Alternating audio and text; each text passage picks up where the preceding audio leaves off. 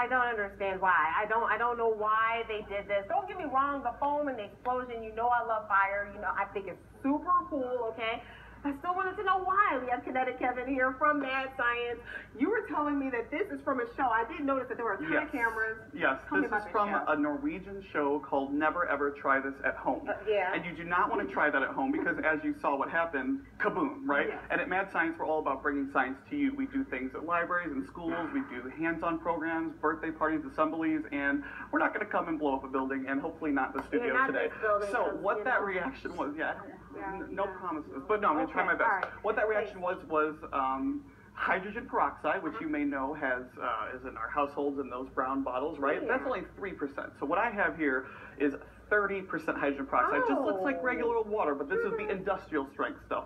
So what we're going to do is we're going to release the oxygen atom from H2O2, because you know water is H2O, but H2O2 is hydrogen peroxide. So let's start by adding in a big squirt of dish soap, and just safety first. We want to get our gloves on so we don't get anything on our hand to be extra safe, right? Because science is all about safety. So do it. Put on my glasses. Did you want the safety glasses?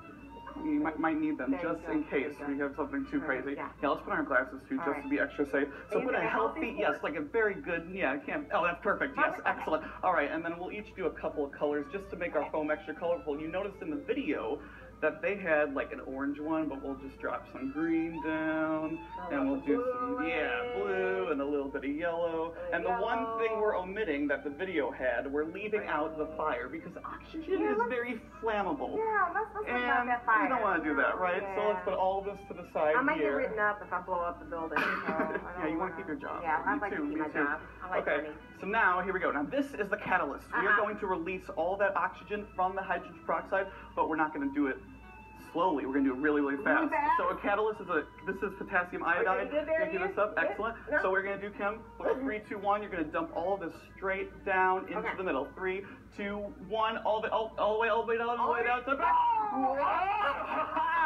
Excellent. Look at that multicolored foam. Oh, now this is an exothermic reaction. It's kind of hot if you put your hands on it. It's a little warm, yes. So that is elephant toothpaste, and it's all on the table. But we don't want to put any flame near this, because this is now, we don't want to blow up. Right? No flame at all. No, isn't that awesome? I love it. I absolutely love it. And the building's still standing. Yeah. Everybody, Mad Science, stlewis.madscience.com. We will have a link at fox2now.com, and I'm sorry, stlewis.madscience.org. I almost corrected you. I want to be rude though. .org. That's okay. Rescue me from wrong. It's fine. You come with cool experiments like this on the 9 a.m. show.